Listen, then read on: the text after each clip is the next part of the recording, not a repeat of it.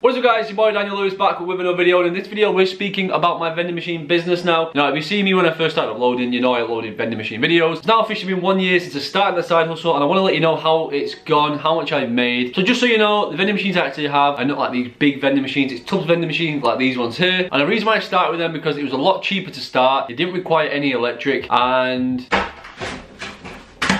bloody postman. Now a little bit of backstory behind why I started the vending machines was because I've seen videos online of people starting the vending machine businesses and they're making like £1,000 a month doing nothing. They go and collect them once a month. It isn't that easy. Let me tell you that right now from the get-go. If you've seen the videos, watch this one. This is so much more real. It is not that easy. You run into so many problems. You don't make half as much money as people that are on. The stock costs you a lot more than you actually think. So yeah, there's ups and downs in this business. Do I hate it? No. Is it amazing?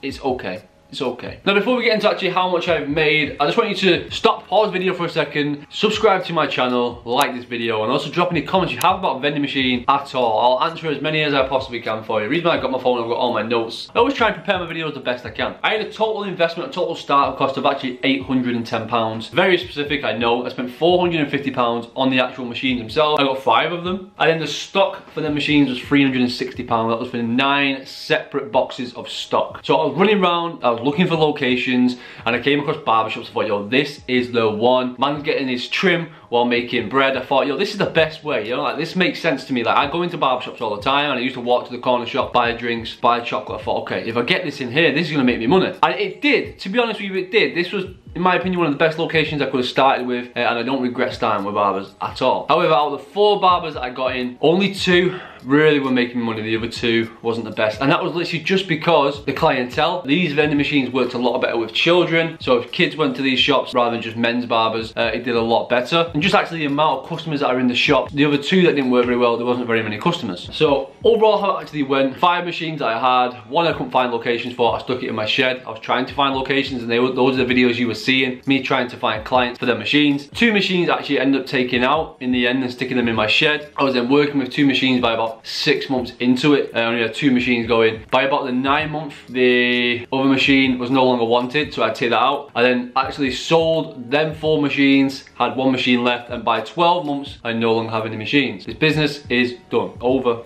It's over. I know it's painful. But here is exactly how much I made in the year of having this business. So let's get into how much I actually made. I'm gonna put a profit calculator.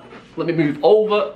Right there. So in the first 3 months, I actually managed to generate £420 complete profit, which isn't bad. That was all in my pocket. That's from 4 vending machines in locations. Then between months 3 and 6, in the 3rd month, I got rid of 2 machines out of locations because, again, they didn't want them anymore in the barbershops, so took them 2 out. And in between months 3 and 6, I made £300 profit, and it's because these 2 machines were doing really, really well. The 2 that I got rid of weren't doing so well, but the 2 machines that were in locations were doing really well. I was actually quite happy with how they were performing. Then in the 6th month, another location wanted the machine taken out, which was doing quite well, so I had to take that out, put that back in my shed. And then between months 6 and 12, the standalone machine then went on to generating me £300 from that 1 machine, which left me with a total profit of £1,020. Now, I don't want to say you've not made any money, you've not made any profit, like you've made like £200 profit in the year. No, I then sold the 4 machines in my shed that were no longer being used, got all of them sold for a total of £300, which then left me with a total profit after everything of £510, which to be honest is not too bad. Now the reason why I'm happy that I actually started this, wait, let's change, let's go a bit closer. Now the reason why I actually started this business was, again, I just thought it would be easier, I thought it would be passive, but it's really not that easy. Now I'm going to create another video on like the pros and cons of having a vending machine business, the problems you have, the locations and stuff like that, just to break it down for you. And if you want to see that, don't forget to drop this video a like, subscribe, and also comment, and then check the videos out. But yeah, so like I said, I no longer have this vending machine business anymore. Do I recommend it? Yeah, I do. I would recommend doing it. I mean, it isn't as easy as other people make out, but if you do manage to scale this properly, I just didn't have the time. You could really generate some serious money from this, but don't get me wrong, it's gonna come with the problems. So I hope you enjoyed this video. It's been your boy, Daniel Lewis. Peace.